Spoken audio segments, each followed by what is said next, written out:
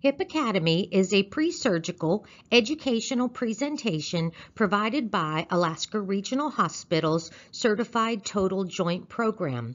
We will be reviewing information on preparing for surgery, home preparation for recovery at home, and what to expect while you are here at the facility. This educational information does not replace instructions provided by your surgeon or their staff. If discrepancies are noted, always follow your surgeon's specific instructions. In order to prepare for total hip surgery, it is important to understand some of the basic anatomy of the hip. The hip joint is one of the body's largest weight-bearing joints. It is a ball and socket joint. This helps the hip remain stable even during twisting and extreme ranges of motion. A healthy hip allows you to walk, squat, and turn without pain. But when a hip joint is damaged, it is likely to hurt when you move. In a healthy hip, smooth cartilage covers the ends of the thigh bone as well as the pelvis where it joins the thigh bone. This allows the ball to glide easily inside the socket. When the surrounding muscles support your weight and the joint moves smoothly, you can walk painlessly. In a problem hip, the worn cartilage no longer serves as a cushion. As the roughened bones rub together, they become irregular with a surface like sandpaper. The ball grinds in the socket when you move your leg, causing pain and stiffness. When a natural hip must be replaced, a prosthesis is used. An artificial ball replaces the head of the thigh bone, and an artificial cup replaces the worn socket. A stem is inserted into the bone for stability. These parts connect to create your new artificial hip. All parts have smooth surfaces for comfortable movement once you have healed. Surgical techniques vary from surgeon to surgeon. You may want to discuss where your incision will be and how your incision will be closed, in addition to the type of implant and whether your implant will be cemented or uncemented. Now, despite the techniques used, the desired outcome is still the same, and that is quality. The goal is a functioning hip without pain. But the ultimate outcome is also dependent upon you. You will get out of your recovery what you put into it, and remember that it is going to be very important that you follow all of your surgeon's instructions for the recovery phase. As with any type of surgical procedure, there are certain risks with hip surgery that your surgeon will discuss. Though complications are rare and extensive measures are taken to minimize these risks, it is important that you are aware of these possibilities and some actions to minimize them. Some may already have hip stiffness prior to surgery, and it is not uncommon to have it after surgery. Movement, mobility like walking, and exercises suggested by physical therapy and including ice therapy are effective in reducing stiffness and pain. Implant failure and component loosening. Fall prevention is critical during your recovery phase. If you are admitted for observation after surgery, you will see signs "Call, don't fall" throughout the hospital. It is important to call for assistance when getting out of bed, out of a chair, and during ambulation. Carrying excess body weight and high-impact activities can cause strain on the artificial joint and cause it to wear out early. Life expectancy of most implants is 15 to 20 years, possibly longer. Infection prevention begins before surgery, and nutrition plays a vital role in healing. Protein is the building block of cells. Good sources of protein include lean meats, poultry, fish, eggs, dairy products, beans and legumes, and nuts and seeds. You should increase your lean sources of protein before surgery and during the recovery phase. Protein supplements can be beneficial after surgery if you have decreased appetite. Vitamin A, C, and E are antioxidants that play a key role in immune function. Vitamin C can be found in citrus fruits, strawberries, kiwi, broccoli, and bell pepper. Good sources of vitamin A are liver, sweet potatoes, carrots, spinach, and kale. Vitamin E can be obtained from spinach, nuts and seeds, fortified cereals, and vegetable oil. Vitamin D helps the body absorb calcium and reduces inflammation and boosts the natural immune response of our body. Our bodies produce vitamin D from the ultraviolet rays of the sun, so get out and enjoy a nice sunny day. Many people, especially Alaskans, don't get enough vitamin D from the sun. Foods rich in vitamin D include fatty fish like salmon, beef liver, egg yolks, and fortified with vitamin D milk and some breakfast cereals. Also, cheese, yogurt, and dark chocolate are good sources of vitamin D. Omega-3 rich foods help reduce inflammation and promote healing. These can also be found in fatty fish, walnuts, chia seeds, and flax seeds. Ensure you are getting enough calories because your body's energy needs increase during the recovery phase. Concentrate on whole foods instead of more processed foods. Smoking can interfere with anesthesia and decrease the blood supply to an area that is healing. Stop smoking before surgery as early as possible. Even a few days before surgery can be beneficial. High blood sugar levels can increase your risk of infection and delay healing.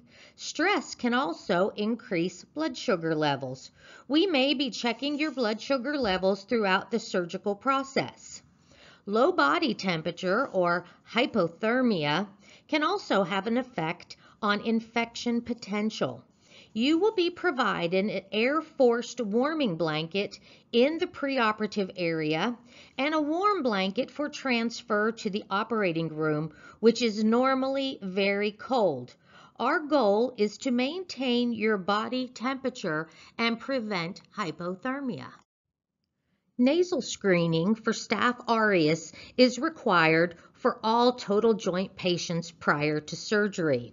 A positive staph test does not mean you have an infection or that you can't have surgery, but it does mean you are at a higher risk for an infection. The antibiotic given before surgery depends on the results of this test.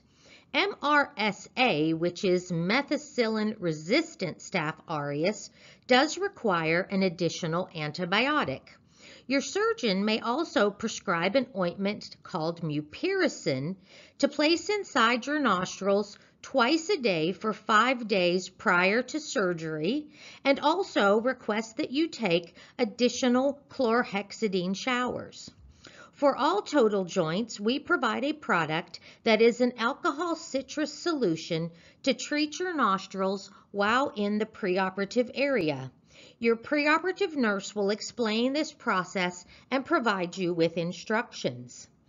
Chlorhexidine showering is requested both the night before surgery and the morning of for all total joint patients with an antimicrobial soap. This soap may be provided by your surgeon. You can pick that soap up at our registration desk, and also if you do your pre-admission testing here at the hospital. If you are unable to obtain this special soap, you may use an over-the-counter soap like Gold Dial.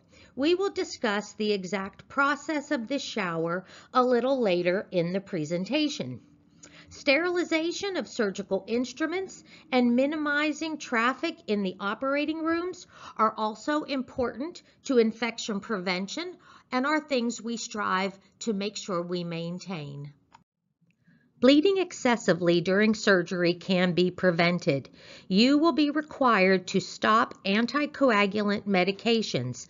Those include some of the over-the-counter medications like aspirin, ibuprofen, and many herbal supplements.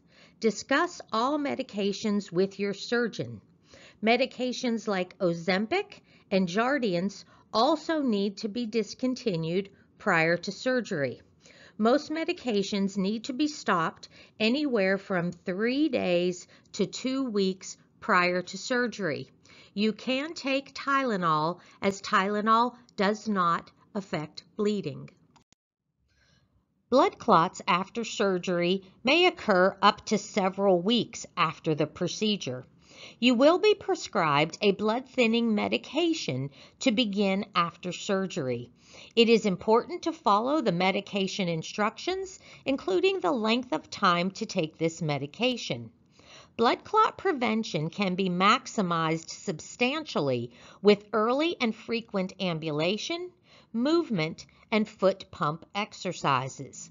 While in the hospital, you will be provided with a machine called a sequential compression device. These are special leg or foot wraps connected to a machine that inflates and deflates the wrap. The pumping action acts like your muscles to help with blood flow and prevent blood clots. You will also be wearing compression stockings or TED hose that you will be requested to wear for a few weeks after surgery. You may remove these stockings daily to allow your legs to air out and also to verify that they are not causing any irritation. It is important before reapplying these hose to elevate your feet for about 10 to 15 minutes and then reapply those stockings. After discharge, walking every 30 to 60 minutes and performing those foot pump exercises will be important to deter development of blood clots. Hip dislocation is a risk after surgery. It is very important that you follow the precautions that we will discuss a little later in this presentation. This is especially important during the first several months of your healing. Also, fall prevention is important to decrease your risk of dislocation. Nerve damage can include numbness, weakness, tingling and burning, or prickly sensations. Nerves regenerate slowly. These sensations should resolve with time. Discuss with your surgeon if they do continue. Need for additional surgery may result from not following the pre- and post-operative instructions. It also can happen after a fall, also for not following your hip precautions. Some complications from anesthesia include nausea and vomiting and a sore throat after general anesthesia, and could include a rare chance of a spinal headache or delayed ambulation due to decreased sensation in the legs after a spinal anesthetic. If you have ever had a history of nausea and vomiting, please discuss this with your anesthesia provider prior to surgery so that you can be pre-treated to decrease that risk. Let's talk about some tasks that need to be performed prior to surgery. One of the tasks you need to complete prior to coming into the hospital for surgery is registration. This can be done by phone at 907-264-1952 or online at alaskaregionalhospital.com. Your surgeon will order some pre-surgical lab work and x-rays to be done prior to surgery. These can be done sometimes at your primary care physician, and sometimes they will need to be done here at the hospital. You will also need that MRSA swab that we talked about. Again, we accept MRSA swabs and lab work for up to 30 days prior to your procedure. We do prefer that the MRSA, the MRSA swab, is done at least 1 day prior to procedure. You will receive a pre-admission phone call that will review your medical history and medication update. Please make sure that you have a medication list that includes all of your medications and the times that you take them and that medication strength.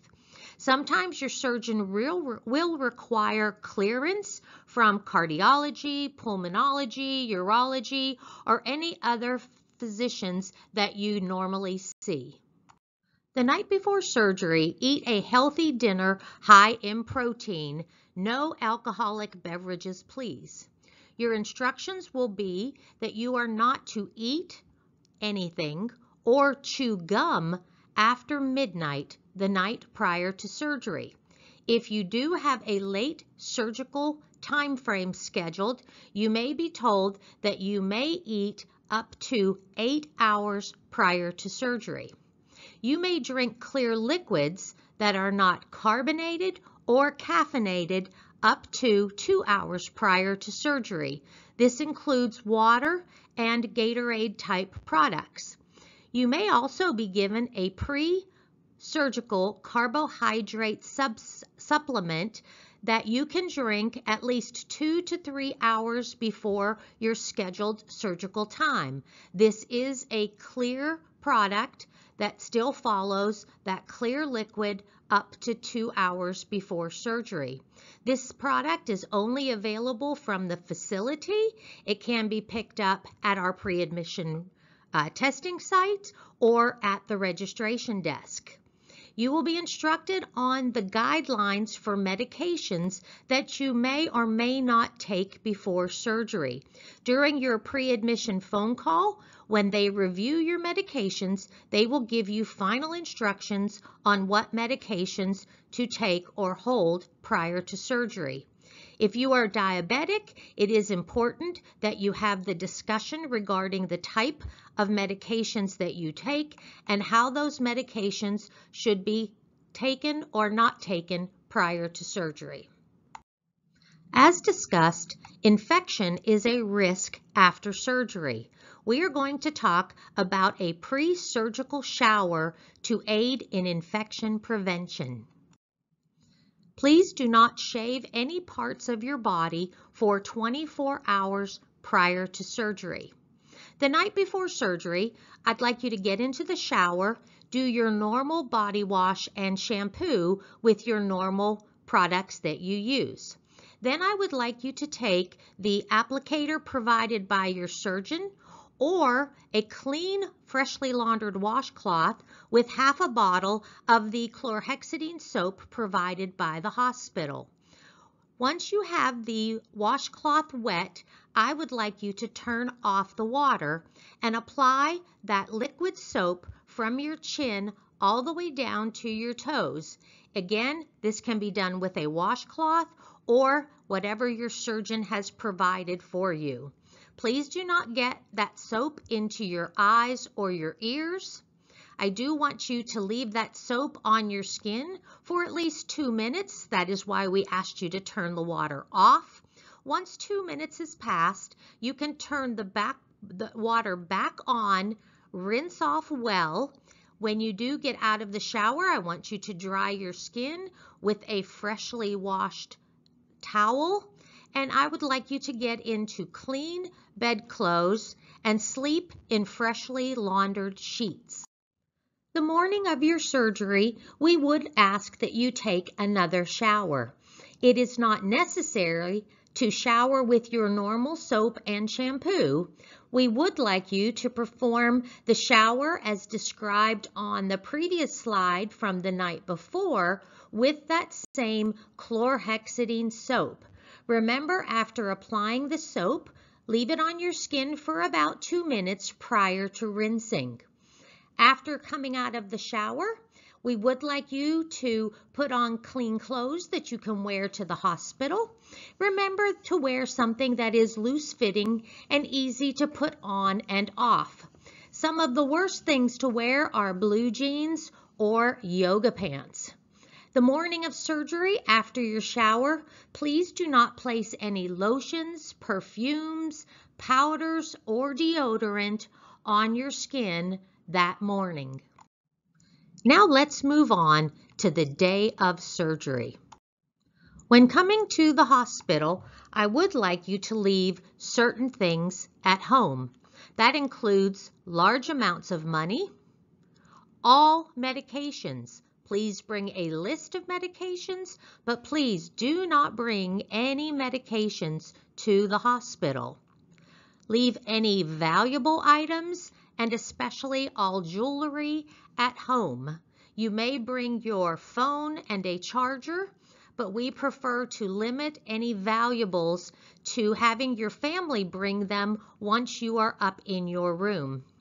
Also, please do not bring preconceived negative notions. Having a good positive outlook is important to have a good recovery after your surgery.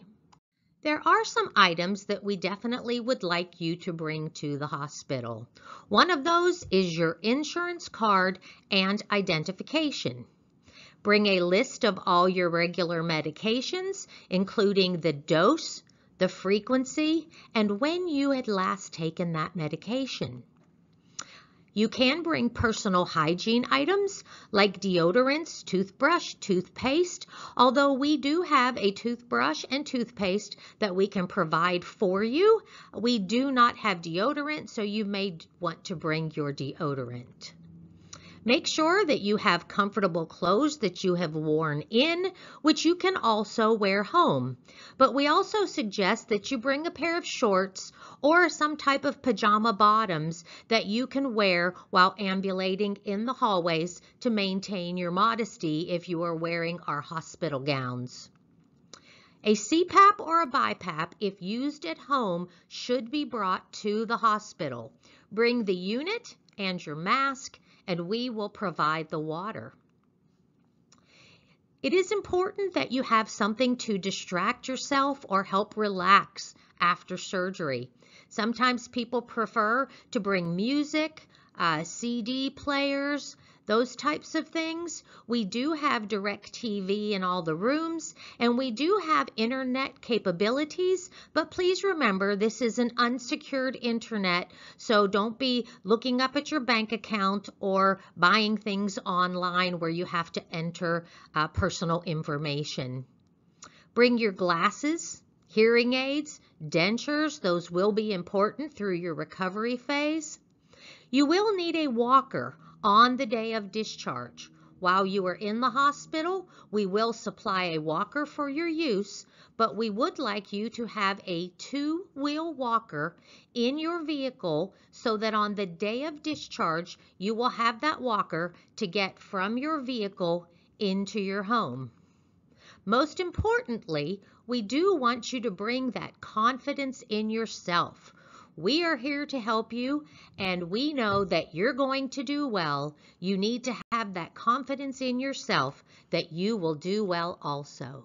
On the day of surgery, you will be coming to the hospital about 2 hours prior to the scheduled start of your surgery. You will come in and check in at the registration desk, which is on the second floor.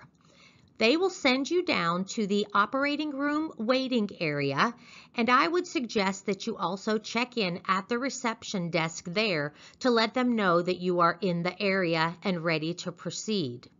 A nurse will come out and take you into that pre-surgical room where you will be prepared for surgery. They will get you in a hospital gown, start an IV, and you will also meet with your surgeon and anesthesia provider while you are in that room. Ask about the texting system and patient access code that we use to provide progress updates. Again, your surgeon, anesthesia provider, and operating room nurse will all visit you in that preoperative area. Your family and friends will be asked to leave during your procedure. You may have 2 members of your family in that preoperative area with you until you are taken to the operating room.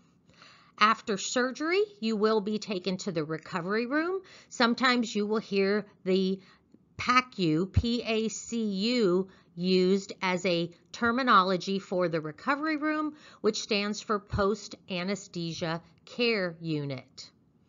Your surgeon will speak to your family or whoever you have designated for him to speak with by phone after the completion of your surgical procedure.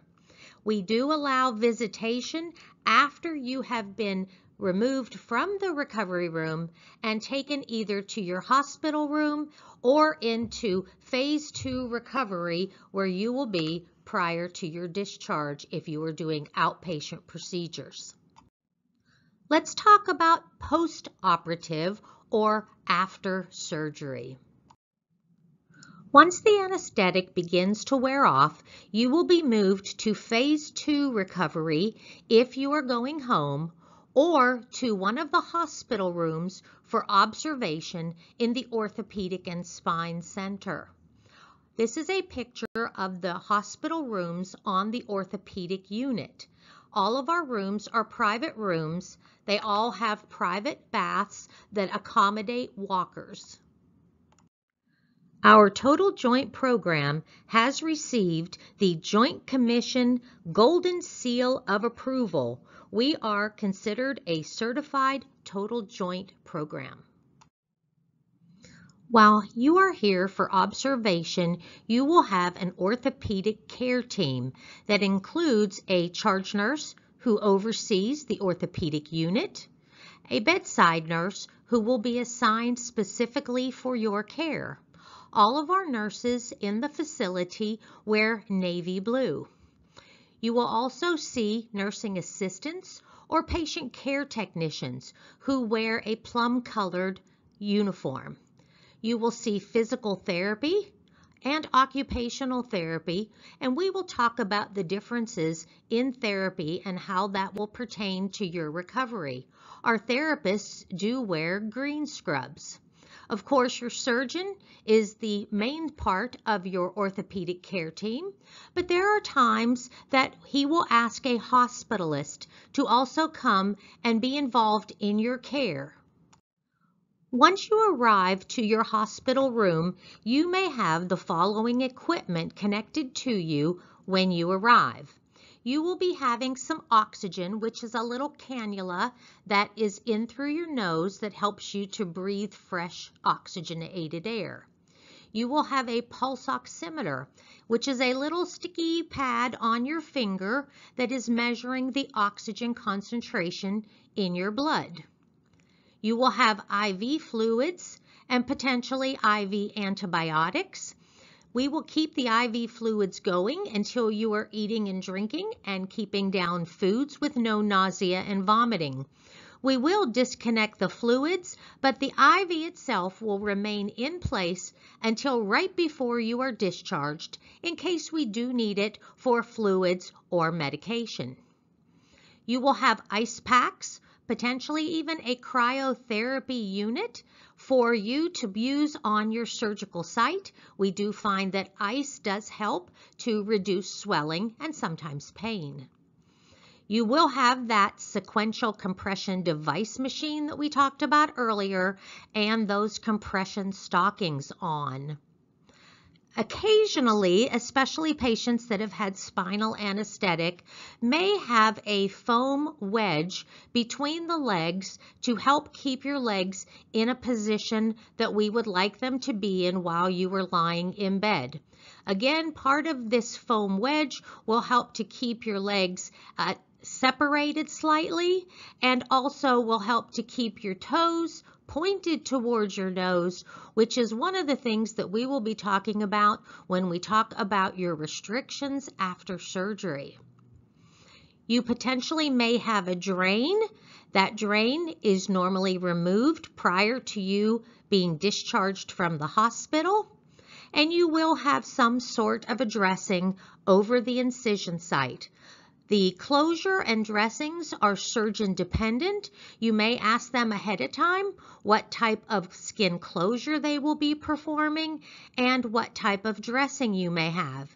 If you do need to have dressing changes, we will be providing you all the dressing supplies necessary for dressing changes after discharge. Let's talk about types of pain and pain management. There are two different types of pain. One is acute pain, and that is the kind of surgical incision pain that you may experience here in the hospital. It usually comes on suddenly and also passes relatively quickly. The other type of pain is chronic pain, and this is pain that persists over weeks or months or even years, and it can be the result of any injury, illnesses, or disease, including having some type of arthritis that precipitated the need for your total hip surgery. Pain management after surgery can be successfully managed with your patient care team and you. Our goal is to reduce pain and make it manageable so that you can work with physical therapy, occupational therapy, and become as independent as possible during your hospital stay. Please remember, you will not be totally pain-free after surgery. After surgery, you will experience that pain, that acute incisional and surgical pain. Remember, as your recovery progresses, this pain will go away with time. Here at the hospital, we use a pain scale to help our patients and nursing staff work together for pain management. Our scale is 0, means you don't have any pain at all, up to 10, which is the worst pain that you've ever experienced. Also, when we are discussing pain, it is helpful if you can be specific in describing the type of pain you have. Different types of pain do require different treatments. We are committed to treating and managing each person's pain after surgery. There are different routes which we give pain medications through to help treat your pain. IV pain medication is one way that we give pain medication, primarily in that early recovery phase. IV medication acts fairly quickly, but it does not last very long, and you can't go home with IV pain medication. So as early as possible, we will get you started on oral pain medication, or pain medication that you take by mouth. This pain medication normally takes about 20 to 30 minutes before you see the result, but the nice part is that this type of pain medication can last for hours. Let's talk about what to expect on the day of surgery. Once you arrive in the hospital room, we will have you up walking with staff. Sometimes, if you are capable, we can have you walk from the recovery room stretcher to the bed in your room. Our goal for ambulation is within 6 hours of the completion of your surgical procedure. The first ambulation, you will walk with 2 staff members.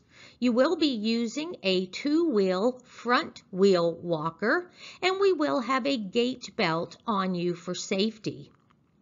We will be weaning you off of the oxygen based on the pulse oximeter readings. Our goal is 93% consistently. You will be using an incentive spirometer. This we like you to use about 10 times an hour to prevent pneumonia, and it also helps to expel the anesthesia gases that are in your lungs. You will be having that IV fluid and possibly IV antibiotics that we will discontinue once you are taking fluids and food by mouth without nausea and vomiting. The IV itself will be the last thing removed prior to your discharge. You will start on clear liquids and advance to solid foods once you have started passing gas, and we know that your system is capable of handling solid foods. You will see physical therapy and occupational therapy either the day of surgery or the next morning. It is important that we verify the ability to have you safely discharged to your home environment. We will be working again on that pain management. We do need to have that pain level manageable so that you can go home, but do remember that you will not be totally pain-free. And the main question people ask, when can I go home? Your care team determines when you are ready to go home. One of the things we want to verify is that you can get in and out of bed by yourself or with limited assistance, as long as you have that limited assistance available after discharge. We want to make sure that you are independent with the daily activities that occupational therapy will be addressing, things like dressing and toileting. We want to make sure that you can eat without nausea or vomiting. We want to make sure that you are passing gas or have had a bowel movement. You may not have a bowel movement prior to your discharge, but constipation prevention is very important after surgery. Due to anesthetics, limited mobility, limited fluid intake, and the addition of narcotic pain medications, constipation is not uncommon after surgery, and prevention becomes very important. We want to make sure that your oral pain medications are controlling your pain to allow you to mobilize freely when you get home. We want to make sure that you are safely walking with an assistive device and that you can climb stairs if you have stairs at home. It is important that we know the number of stairs you have and which side is your handrail so that we can practice stairs prior to your discharge. We want to make sure that you are performing those home exercises and that you are following your hip precautions. How to prepare for the day of discharge. Prior to your departure, there are a few tasks that must be completed. We need to make sure that any medical equipment that you need is available, so having that walker in your vehicle is important if you are required to use a walker. Your surgeon will come in bright and early and complete your discharge order when he feels you are ready to go home. If they give you any new prescriptions, our pharmacy will verify that none of those prescriptions interfere with any medications that you are already taking. Your nursing team will then review those discharge instructions and prepare written instructions for you. Your bedside nurse or occupational therapist will assist you in getting prepared to leave the facility. And once your family has come to pick you up, we will review those discharge instructions that include medication, appointments, and therapy, and provide you with that after-visit summary in writing. You will then be taken by wheelchair to the hospital entrance and wished a speedy recovery, but again, making sure that you are aware that we are here if you need us. Let's review some information that's going to be very important for managing at home. When it comes to effective pain management, the tips you learned in the hospital will also work at home. A couple things to remember are to use your medication only as directed. Do not take it prior to the prescribed time frame. As your pain lessens, try taking your medication less often or decreasing the strength of medication that you are using. Remember, medications do take time to work. Usually oral medications are effective in about 20 to 30 minutes. Time your medications around your activity, such as dressing, sitting at the dinner table, or therapy. It is important that you take that medication so that you can be comfortable when doing those activities. Multimodal pain medication may be prescribed. This may be something as simple as Tylenol. We will discuss multimodal pain medications that are prescribed for you during that discharge time frame. The use of ice packs and elevation can be very beneficial in decreasing swelling and decreasing pain. We've talked about infection prevention, so it is important to keep your wound clean and dry.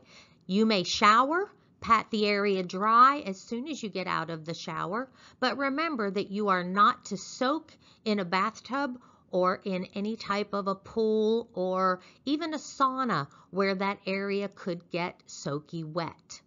It is important that you follow the dressing instructions that we give you, and again, we will give you dressings if you need those after you get home.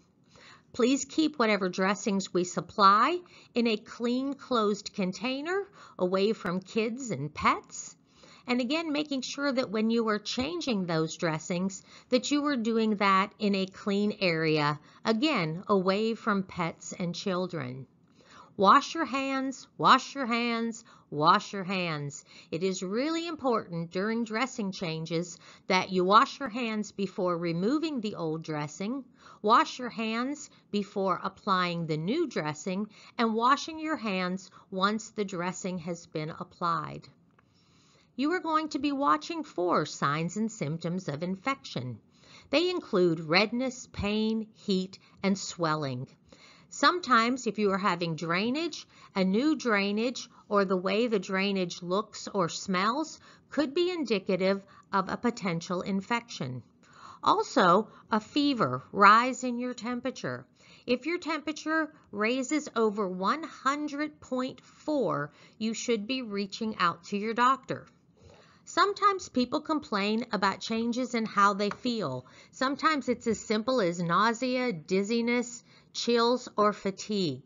If you are experiencing any of these symptoms, please reach out to your primary care physician or your surgeon. You will be watching for signs and symptoms of blood clots. A deep vein thrombosis, also known as a DVT, normally occurs in the leg, and it could be where you have swelling, particularly in the calf, or pain in the calf that is unrelated to the incision site. It also could be an area of swelling that does not resolve with elevation of the extremity. You are also going to be watching for those blood clots called pulmonary embolism, or PE. Usually this will be shortness of breath, sudden onset of chest pain, or localized chest pain with coughing. If you have these symptoms, it is important that you go directly to an emergency room. Remember that nutrition is a vital part of your overall healing after surgery. Eating several servings of fruits and vegetables, drinking plenty of fluids, and thinking about that good lean protein after surgery and how important it is in healing. Continue exercising with the exercises that you have been provided by physical therapy up until you have gone to outpatient therapy. Remember that you want to gradually increase your activities, and these will help to ensure that your hip is healing as desired. Remember, frequent ambulation, elevation of the extremity to decrease swelling, including ice therapy. Keeping some written records after surgery can be very beneficial, especially when it comes to pain medication. It can be easy to forget the time you had taken that medication. Walks, again, begin with short, frequent walks and increase those as tolerated. Keep track of your walking so that when you start therapy, they will have an idea of your progression. Again, doing those exercises. It is important that those exercises provided by physical therapy are continued until you are going to outpatient therapy if that is required. And again, remember to keep a record and keep on top of your bowel movements. Again, constipation is common after surgery due to narcotics, anesthesia, decreased mobility, and decreased fluid intake. Some people find that coffee helps to stimulate bowel movements. Things like prune juices, apple ciders, Also, there are some medications that can be taken that either add fiber to your diet, but remember with fiber, you need fluid. And there also are some stool softeners or stool softeners with mild laxatives that your surgeon may prescribe or ask you to pick up. Many of these can be obtained over the counter.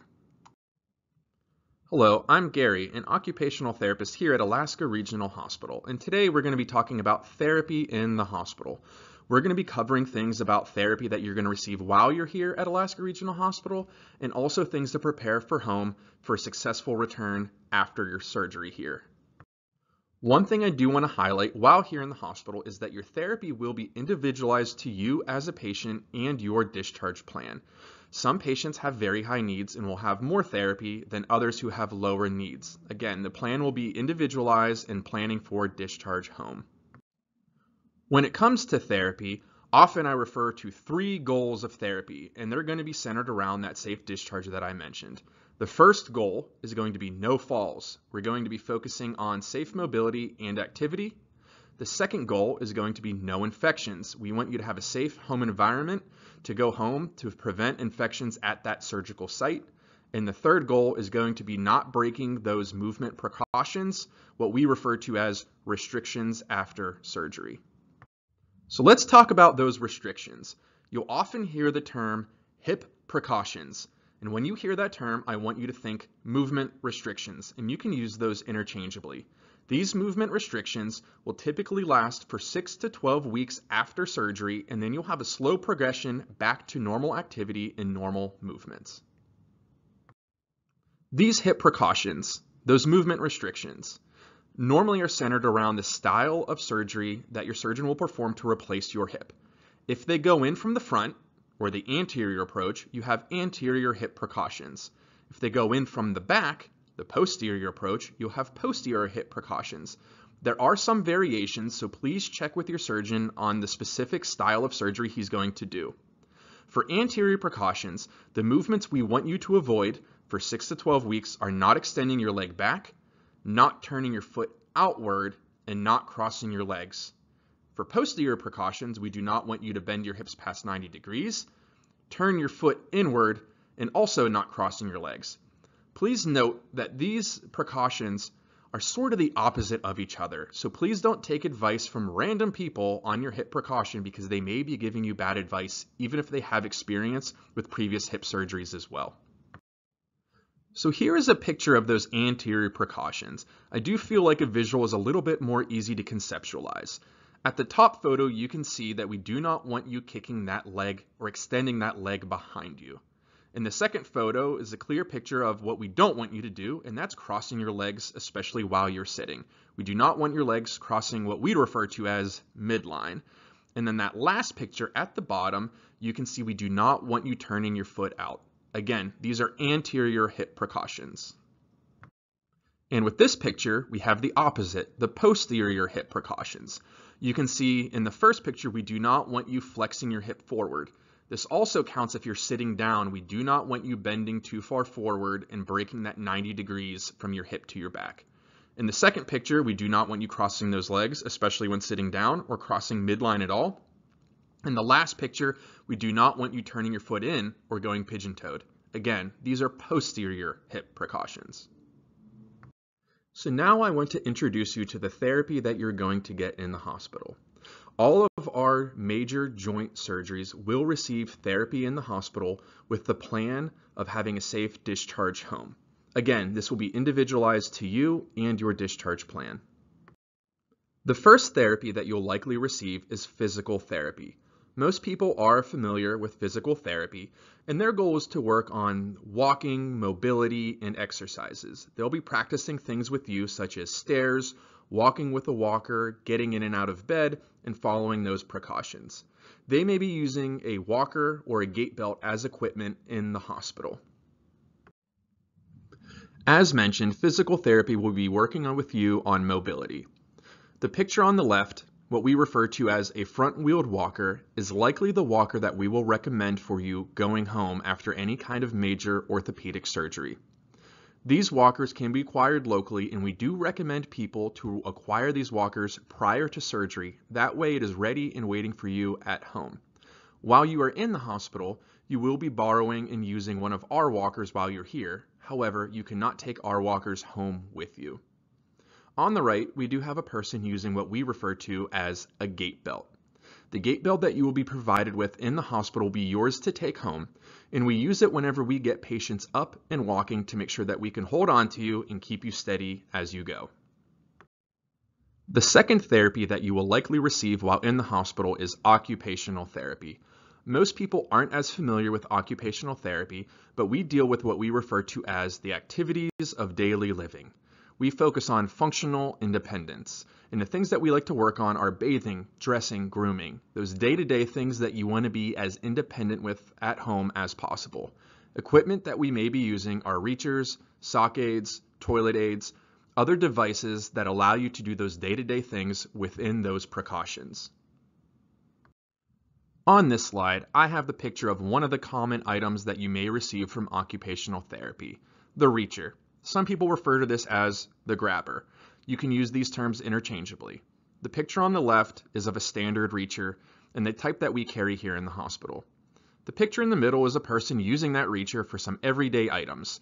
Using the reacher for these items can make things easier for you and staying within those precautions to make sure that you do not damage that surgical site. So they're very handy for picking things up, grabbing blankets, grabbing clothing. But what we also use these items for are for getting dressed. After a major joint surgery with a lower extremity involved, sometimes getting pants, underwear, socks, shoes on can be very tricky, and the reacher is one of those items that can help with that. On the right, you can see a diagram of a gentleman using a reacher or something known as a dressing stick as well. It's the same technique to get pants on, and this is something that occupational therapy can work with you on after your surgery. Another common item that occupational therapy may teach you about is the sock aid. As you can see on the picture on the left, it's basically a plastic tube with a rope attached to it. And as we go to the next picture, you can see how it is utilized. This gentleman threads the sock onto the plastic tube, and while sitting down, throws that sock aid and sock onto the ground, reels it in towards his foot, and gets that sock onto his foot without breaking those precautions. There's another diagram on the right showing the same technique with a slightly different sock aid. So now let's talk about some preparation that you can do to your home prior to surgery to make it a safer discharge. The more planning and preparation you do before surgery, generally the easier it is to get home after surgery.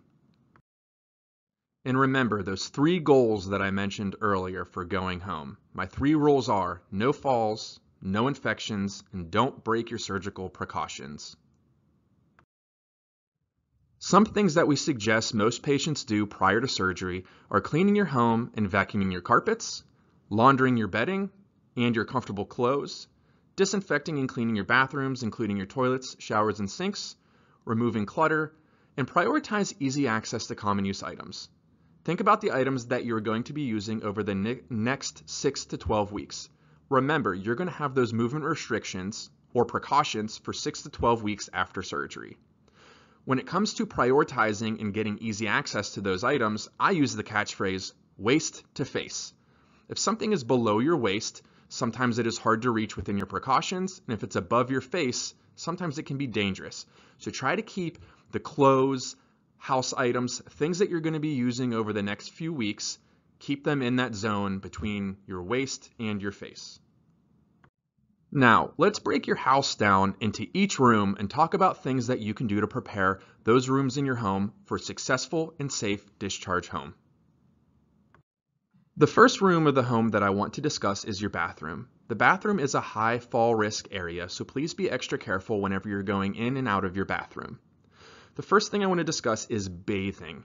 Remember, after surgery, we do not want you soaking your incision, so we're going to recommend that you take showers only when cleared by your physician to shower. For showering, we do recommend sitting down to shower on something like a shower chair or a tub bench.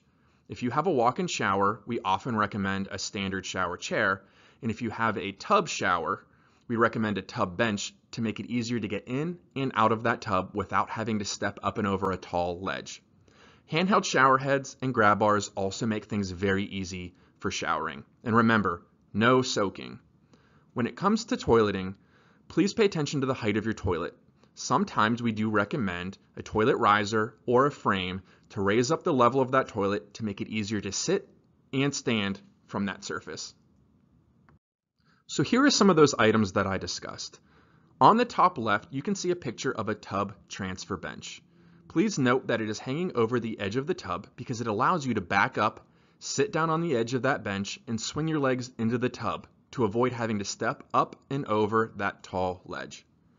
On the bottom left, you can see a picture of a standard shower chair. These normally can be acquired locally or online, and we do recommend people to get these items prior to surgery if you think you may need one so you can try it out before surgery. The middle picture is a clamp-on grab bar. These will clamp onto the edge of your tub if you do have a tub shower combination. Generally, we like the clamp-on grab bars, but we generally suggest staying away from suction cup grab bars because those can slip or pop off without warning.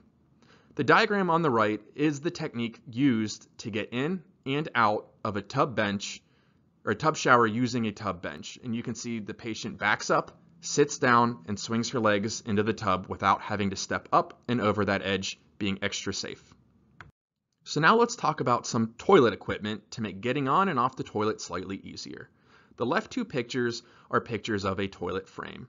Sometimes these are referred to as a 3-in-1 bedside commode, and as you can see on the most left picture, the bottom bucket of that porta potty can be removed and it can be slid over top of a toilet like in the middle picture to elevate that surface and give you grab bars. The most right picture is a toilet riser, and that riser actually has grab bars connected to it. Some risers have grab bars, some do not, but please, if you do get a riser or a toilet frame, please try them out prior to surgery to make sure they fit your specific toilet and are nice and sturdy for you to get on and off the toilet with.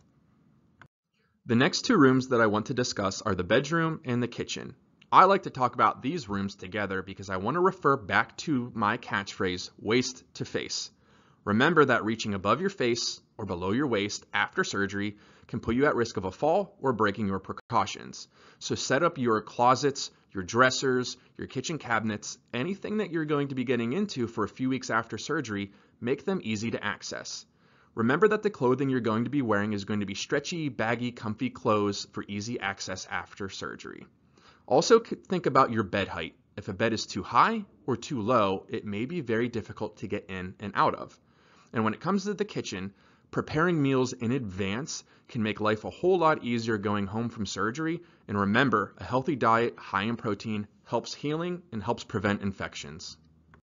And for review, I wanted to include a diagram on how to get lower body dressing completed using equipment that occupational therapy may give you going home. So again, when setting up your bedroom, make that clothing easy to get and keep those adaptive equipment handy, because with the diagram on the left is how we may teach you how to get pants on after surgery, and the diagram on the right may be how we teach you to put socks on after surgery. So now let's talk about your general living space. Remember that you're going to need ample room to mobilize in your home with a walker. So remove clutter and make space around furniture so you can ambulate and mobilize safely. Also consider lighting options in your home. Dark, dim rooms can be a fall hazard, so please consider night lights or dim lighting in your home, or even in Alaska in the summertime, keeping your blinds open at night. When it comes to stairs, please remove clutter from the stairs and keep them clean and clear. Count the number of stairs you have in your home and pay attention to where your handrail is, because after surgery, physical therapy will work on going up and down the stairs prior to discharge home. If your house has multiple levels and you're able to stay on one floor of your home, please consider staying on that one level to eliminate having to go up and down stairs, which is also a high fall risk area. When it comes to furniture in your home, we do prefer firm chairs with arms, because getting up and down from chairs with arms is slightly easier because you have something to push from. Be cautious of recliners because deep, low recliners may be tricky to get in and out of. Before going home, play musical chairs. Try sitting on all of your chairs to make sure you can get down and up from those after surgery within those precautions. If a chair is difficult to get in and out of now, it may be more difficult to get in and out of after surgery. And when it comes to rugs, general rule, we want you to remove all of your throw rugs and clear all of your walkways. Throw rugs can get caught underfoot and get caught on your walker, and there's very limited reasons to need throw rugs after surgery. When it comes to transportation, please note that you will have driving restrictions based on your physician orders. So going home as a passenger, please pick a vehicle that is easy to get in and out of. Generally speaking, a mid-size vehicle, something that's not too high, not too low, is the easiest. We will be talking and teaching you different ways to get in and out of your specific vehicle with therapy after surgery. One of the most common ways that we teach patients to get in and out of your vehicle prior to discharge is backing up to your car, sitting down, and swinging your legs into the car. This is something I would recommend practicing prior to surgery. Just like you have to play musical chairs with all of your furniture at home, play musical chairs with your vehicle to make sure that you can get in and out safely and that your vehicle is appropriate for you for discharge. Generally speaking, we do not like step stools or trying to climb into a car face forward because it puts you at risk of a fall. And lastly, let's talk about pets. Please have a plan to care for your pet, including walking and feeding your pet. Again, reaching down for a pet can break your precautions and put you at risk of a fall. Picking up pets can be dangerous. Walking pets on leashes can be dangerous as well. Whenever you get home, we often recommend the driver of your vehicle to put your pet away, allowing you to come into your home safely and get sitting down, then allowing the pet to come out and visit you, so that way something like a dog can't knock you down. When it comes to cats, they often like to get underfoot, and that's where lighting can come in handy to make sure that you don't trip on your cat at home. And please keep your pets, dogs, cats, birds, any kind of pet away from your incision site, and we don't recommend you to sleep or use the same blankets as your pet does. And lastly, for a safe discharge home, please remember the 3 main goals of therapy: no falls, no infections, and don't break those movement precautions. Please, if you have any questions, talk to your physical therapist or occupational therapist about any concerns you have returning home safely.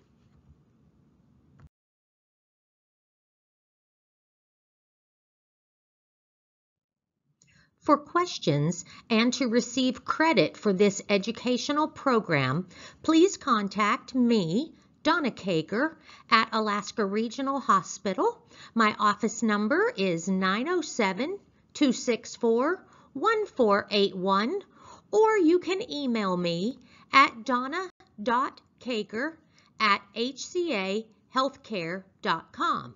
Thank you for viewing our presentation, and I wish you well on your upcoming surgery.